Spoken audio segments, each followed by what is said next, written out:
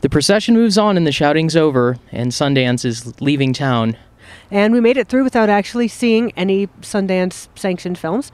But that's okay. We had a magnificent time.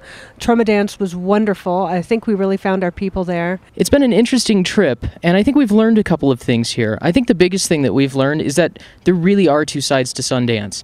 There really is a corporate walled garden that is credentials only. It's always credentials only. If you're not in the press, if you're not with Hollywood, if you're not with somebody who knows somebody, then it's wait lists just to get in to see a movie. It's wait lists at parties. There's just no way you can have access.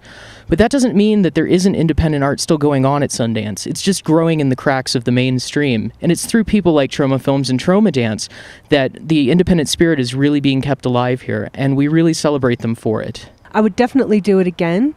It's a beautiful place. People here are fantastic, very, very warm and friendly, and I think that next year could only be better. So, what next for us now that Sundance is over? Well, we hear the mountains calling us, and we're going to go play in the snow for a couple of days. And then it'll be back to warm sunshine and palm trees in South Florida. So, this is Rhett and Amy saying, what are you doing with yours? Hey guys, just one more note. If you've really enjoyed this 3-day series we've done at Sundance and Trauma Dance, we'd really like it if you could do us a favor.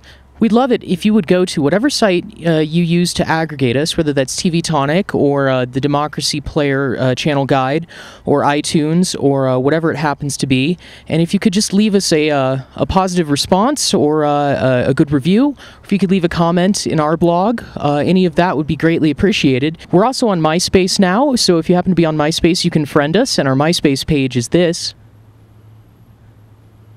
Or you can friend us on YouTube as well, and you can find our profile here. We'd really appreciate it. Positive feedback helps spread the word about Freetime and helps keep us excited about bringing you shows like this. Thanks!